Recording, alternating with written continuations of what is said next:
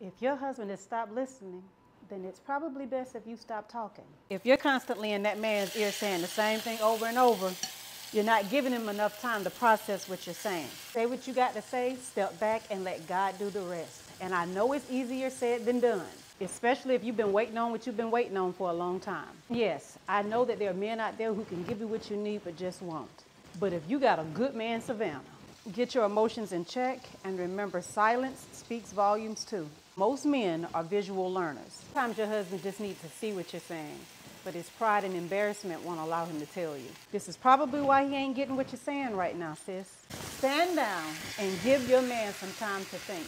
Whatever it is, stop talking about it and just be about it. And let me put this disclaimer in there. I'm not saying leave your husband. Your vows said for better or for worse, and this just might be your worst. Each situation is different.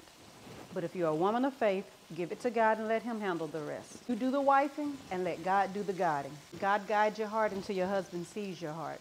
Sometimes it will take your silence to speak volumes to him, not your words. I know this ain't easy, but if you ain't and let do the everything will be all